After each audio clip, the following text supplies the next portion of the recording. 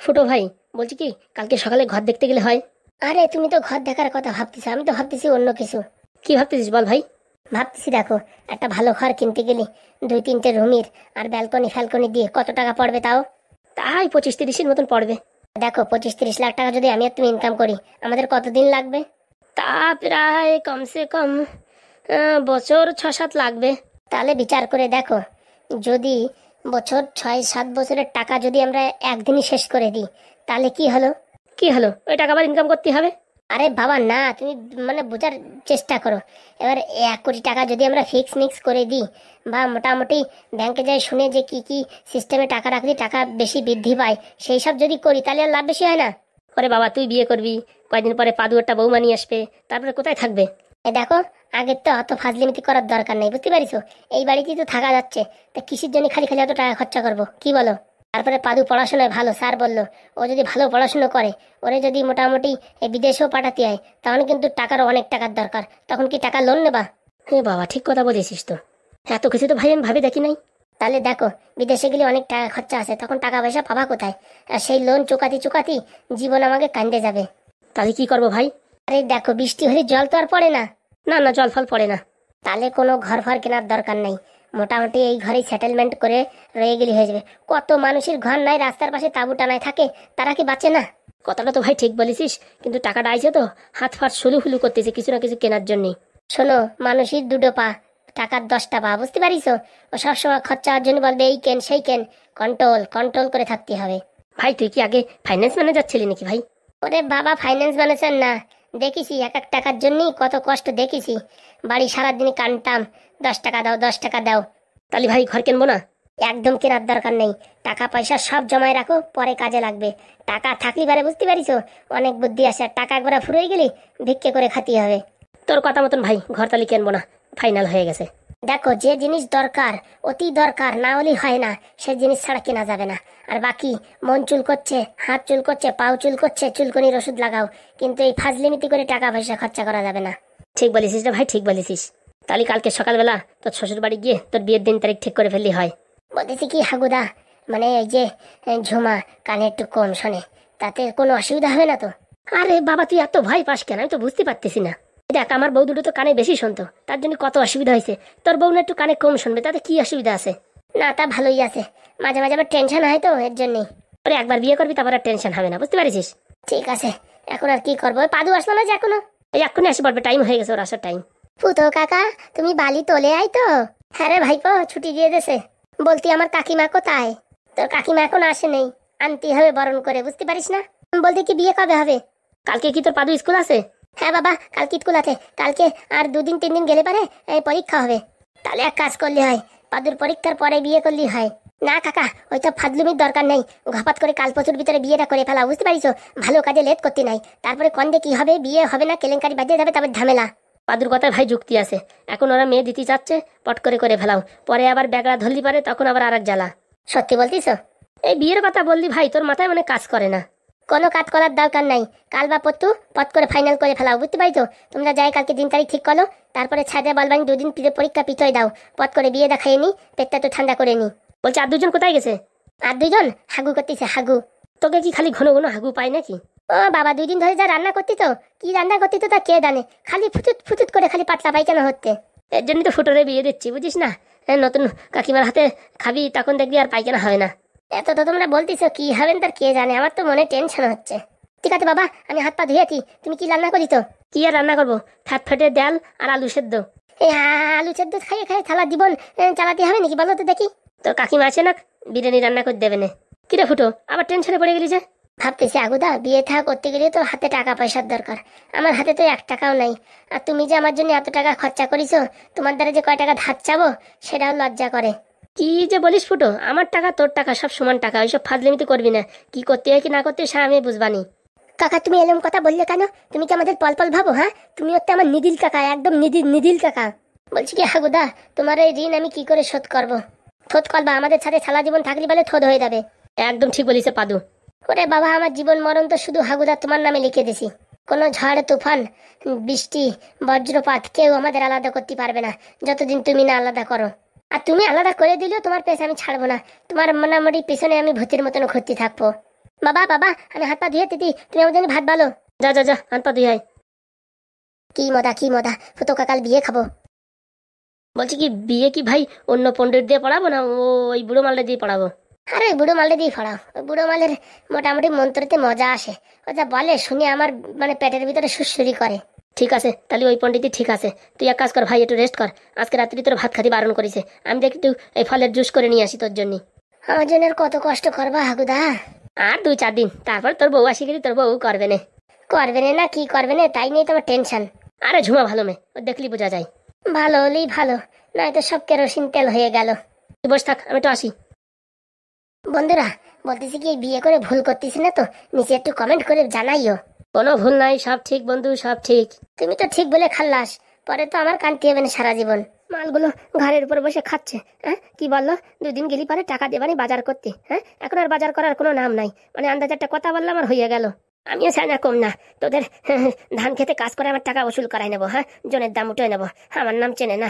আমিও, আমার চুল এমনি পাকে নাই। হ্যাঁ শয়তানি বজ্জাতি করতে করতে আমার মাথার চুল পাকিয়ে গেছে, আর আমারে তোরা ধোকা দিবি? হ্যাঁ হ্যাঁ কোথাকার পিসি না ফিসি বলে দিলাম আর হয়ে গেল, বসে বসে খাবে ঘরের পরে কত কেলা। পিসিমানি, পিসিমানি কটা বাজে? হ্যাঁ এত শিগগিরই চলে আইসো কেন? আর একটু সময় কাজ করলে কি হতো? কাজ তো অনেক করেছি পিসিমণি, আর অল্প একটু বাকি আছে। সেই আমাদের শেফালি কই? কই সে শেফালি? কি আছে পিসি, ডাকছো কেন? বলছি কি পোড়ামুখী, আর একটু বেলা পর্যন্ত কাজ করলে কি হতো? হ্যাঁ আমার একটু উপকার হতো না? হ্যাঁ এই বুড়ো মানুষটার উপর বসে বসে খাচ্ছিস, প্রথম দিন এসে বললে টাকা দেবানি, এখন তো টাকা দেওয়ার কথা ভুলে গেছিস। হ্যাঁ পিসি, ও পিসি তুমি কি কথা বলছো? কোথাকার পড়ছি রে পোড়ামুখী? হ্যাঁ হ্যাঁ 25 বছর একা একা রয়েছি, তখন তো কোনোদিন আমরা দেখতে আসিসনি, এখন বিপদে পড়েছিস এর জন্য পিসি বাড়ি এসে উঠেছিস। হ্যাঁ তাই বয়স্ক মহিলাটা টাকা পয়সা কোথায় পায় কি না পায় সে খবর কি রাখিস তুই? হ্যাঁ তুমি তো সেদিন বললে শেফালি তোদের টাকা দিতে হবে না, আমার কাছে যা আছে আমি তাই খরচা করি। ওটা তো মন গড়ানো কথা। হ্যাঁ হ্যাঁ এইসব কোনোদিন হয়? আমি কষ্ট করে টাকা ইনকাম করেছি আর সব টাকা তোদের পিছনে শেষ করে দেবো আমি? হ্যাঁ তাই হয়? তুই বল তাই হয়? পিসি তুমি হঠাৎ করে এরকম কথা বলছো কেন? তোর বাবা, তোর বাবারে বলেছিলাম 1 কাঠা জায়গা দিতি, 1 কাঠা জায়গা দিলি, সেইখানে আমি ঘর বেঁধে থাকতাম। দিল না, দিল না। তোর মা কিস্তি খামারি করে আমার বাড়ির থেকে বিদায় করে দিল। কি বলছো পিসি তুমি? কি বলছো মানে? তারপরে তারপরে আমি এত দূরে এসে একটা কুড়িয়া বান্ধে থাকিছি, তারপরে লোকের বাড়ি কাজ করে করে 2 কাঠা জমি কিনে এই ঘরটা বানাইছি কষ্ট মষ্ট করে। এখন লোকের জমির ধান আমি এই মানে টাকা পয়সা দিয়ে হুন্ডিতে নিয়ে বছরের মাথায় গিয়ে যে টাকা লাভ হয় সেই টাকা দিয়ে অনেক কিছু করেছি। এখন তোকে এই পিসির কথা মনে পড়িছে? হ্যাঁ সেই সময় 1 কাঠা জায়গা দিতে পারলো না তোর বাবা? হ্যাঁ ও পিসি তুমি আমার এইসব শোনাচ্ছ কেন? আমি কি তোমার কিছু বলিছি নাকি? বাবা তুমি কিছু বলিছো নাকি? তোমার বাবা বলিছে, আমি এখন কারে বলবো? তোমার বলবো না তো কারে বলবো? পিসি সুজা সুজা বলে দাও যে আমার বাড়ি থাকতে পারবি না, এসব কথা বলে দাও, আমরা এক্ষুনি চলে যাচ্ছি। আমি তা বলতেছি না যে আমার বাড়ি থাকতে পারবি না, তোর বাপের মতন আমি অত বড় অপদার্থ না, বুঝতে পারিস? এ বাড়ি থাকতে পারবি কিন্তু এই কাজ করে খাতে হবে, ফ্রিতে কোনো খাওয়া হবে না। সকাল 8টার সময় বাড়ি থেকে বেরোবি, ধান খেতে নিংড়বি, আর সন্ধ্যে 5টা 5:30টার দিকে বাড়ি আসবি, তার আগে বাড়ি আসতে পারবি না। কদিন করতে হবে এরকম কাজ? কদিন মানে কি, 2 দিন কাজ করলে আমার জমির কাজ শেষ হয়ে যাবে। তারপরে এই পাশের বাড়ি ওই হনুর অনেকগুলো জমি আছে, আমি মোটামুটি 5-6 বিঘে। হনুর সাথে আমি কন্ট্যাক্ট করেছি, আমি 3 জন কাজের লোক দেবো, ও আমার ডেলি 600 টাকা করে দেবে বিকালে। তোরা যাই খালি ধানের নিংড়বি, আর তোদের কিচ্ছু করার দরকার নেই, আমাদের বাড়ি বসে থাকবি আর খাবি, তোদের জন্য আমি রান্নাও করে দেবো।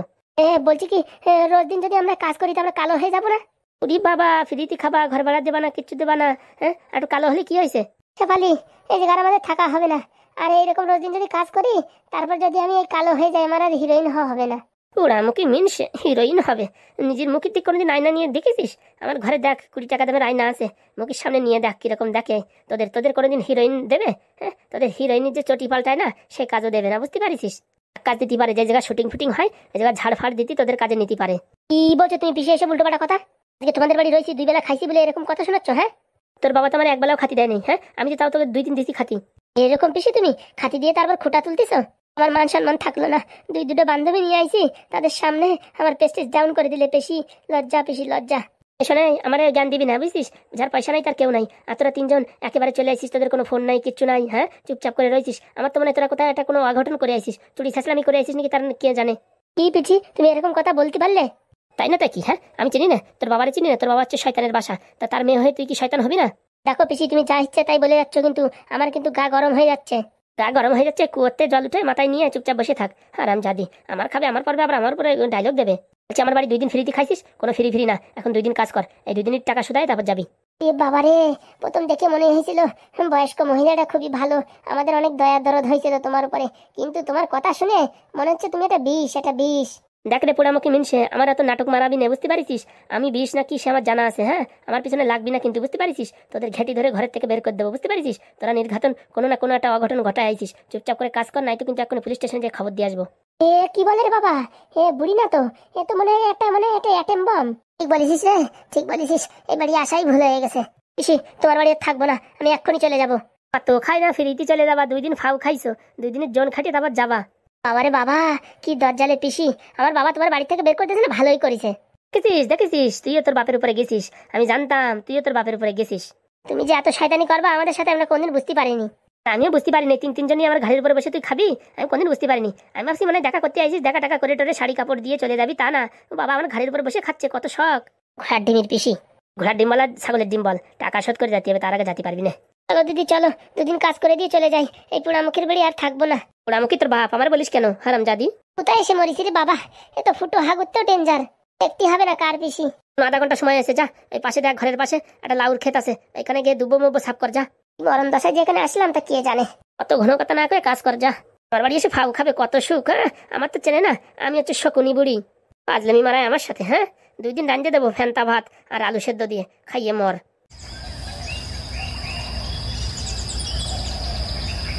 বলছি কি হাগুদা, স্যার আসবে না?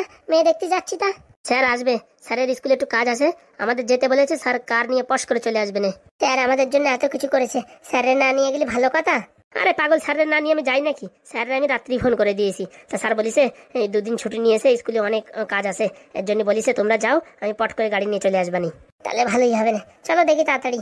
বলতেছি কি হাগুদা, আগের বারে তো গেছিলাম, কিছু খাতি টাতি দেয় নাই, এইবারে দেবে না কিছু খাতি? তোর শ্বশুর বাড়ি তুই জানিস, আমি কি জানবো? সকালে বাড়িতে কিছু খাইয়েও আসি নাই, পেটের ভিতরে কুড়কুড় কুড়কুড় করতেছে। আরে দেবে না, আমরা অতিথি মানুষ, আমাদের না দিয়ে পারে। তাড়াতাড়ি চল, ওখানে গিয়ে সাটাসাট মেরে দিস কেনে। জামাই মানুষ, বেশিও খাওয়া যাবে না, বেশি খালি বলবে না কি খাওয়া খায়। আরে ওইসব তুই টেনশন করিস না, আমি সব সেটেলমেন্ট করে দেবেন, তুই চল। হাতে নাই পয়সা করি, মনে হয় বিয়ে করি, যা হয় তাও বাবা। ঝুমা মেয়েটা ভালো হওয়ার দরকার, নাই তো আমার জীবন পুরো আলকাতরা হয়ে যাবে। এখনো মনের ভিতর দুক দুক দুক দুক করতেছে, করবো কি করবো না, বিয়ে করবো কি করবো না। এই ঘোড়া যায় হবে, করেই ফেলাই। বলছি কি ঝুমা, ছেলের বাড়ি থেকে তো এখনো আসেনি লোকজন?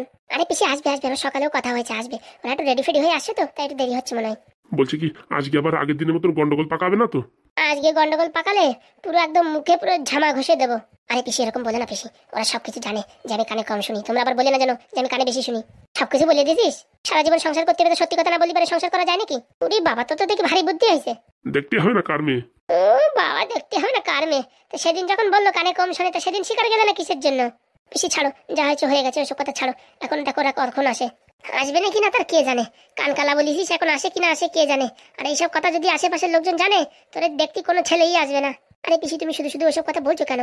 আরে ওর বিয়ে ঠিক হয়ে গেছে, এই ছেলের সাথে আবার কোনো কথা হবে না, খালি দিন তারিখ ফাইনাল করতে ওরা আসতেছে, তাই তো মা? হ্যাঁ বাবা তাই। তাহলে আবার কিসের কথা, আবার কোনো ঝামেলা নাই। বলছে কি সে আগে যে বিয়ে ঠিক করেছিল ঘটক, তারে তো আর বলি নাই।